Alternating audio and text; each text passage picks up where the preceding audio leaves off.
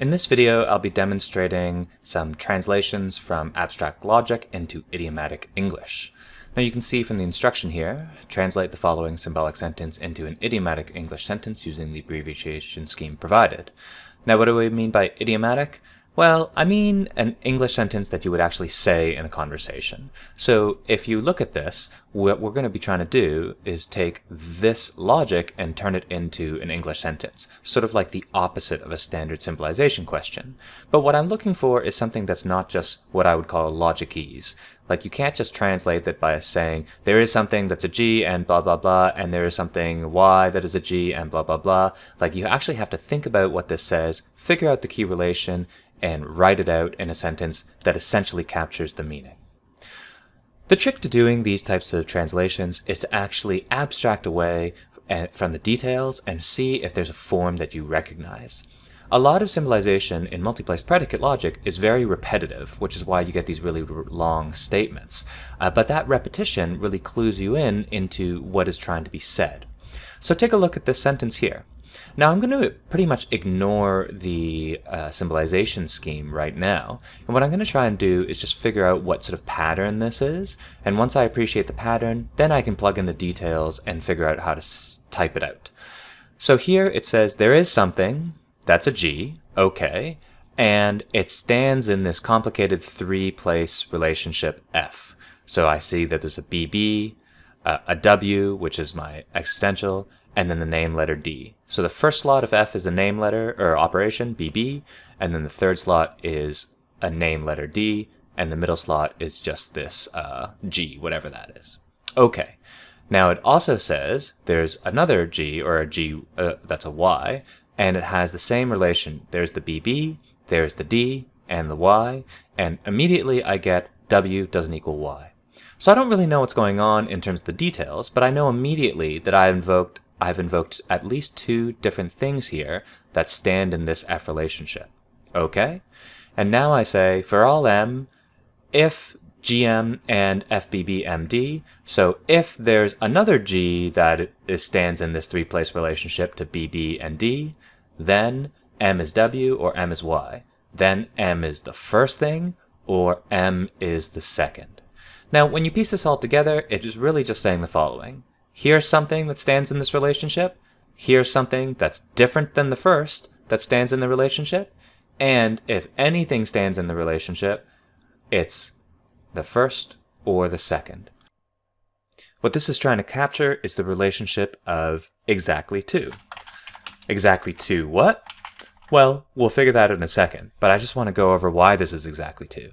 Here's one thing, here's another thing that's not the first, so that's two.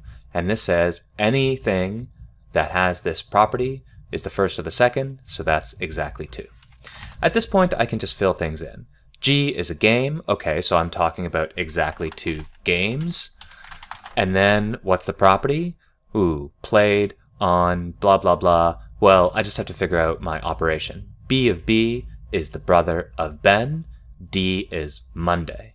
So reading from the big predicate outwards, this says Ben's brother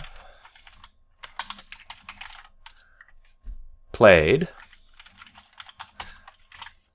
exactly two games, because that's what the W, Y's are, on, there's the on, and then the last one is D, Monday.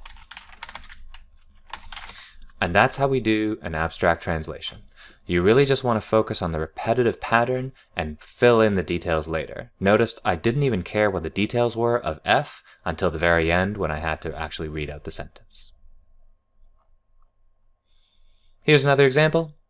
So again, I'm just going to sort of ignore the details here. I'm just going to look at this really big repetitive sequence. And you can just glance at it and see that it's very repetitive. So here I have, if anything is an A and it stands in this capital B relationship, then if anything is an A and it stands in the capital B relationship, then if anything is an A and it stands in the capital B relationship, then if anything is an A and it stands in the capital B relationship, well, this last thing, the fourth thing, either equals X or it equals Y or it equals Z. So the fourth thing either equals the first, second, or third. So this is, again, a type of pattern that you've seen before in your symbolization.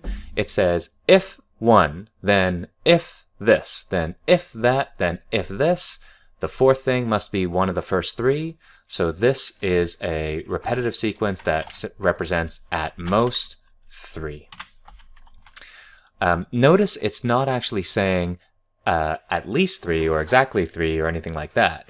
At most 3 could be that there are none, because if this first antecedent is false, then the entire conditional is just true.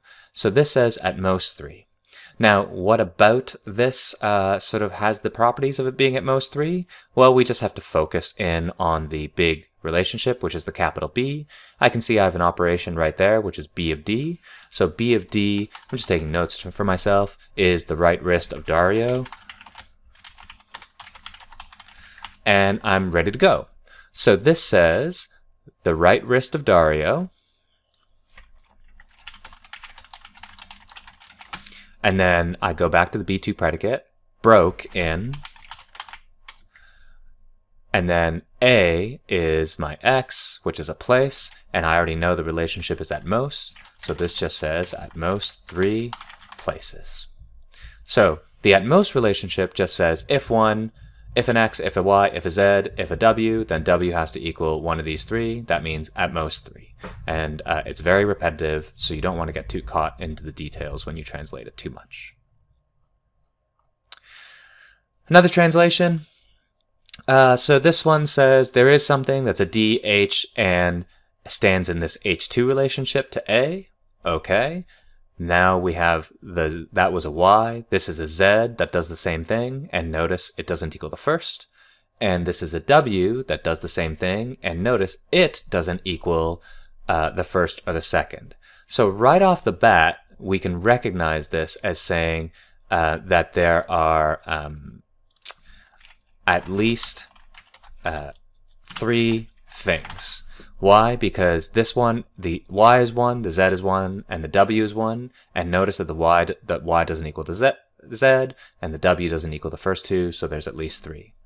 But it also says here, it's not the case that there is an X, and notice it's the exact same repeated pattern, such that X doesn't equal Y, X doesn't equal Z, and X doesn't equal W.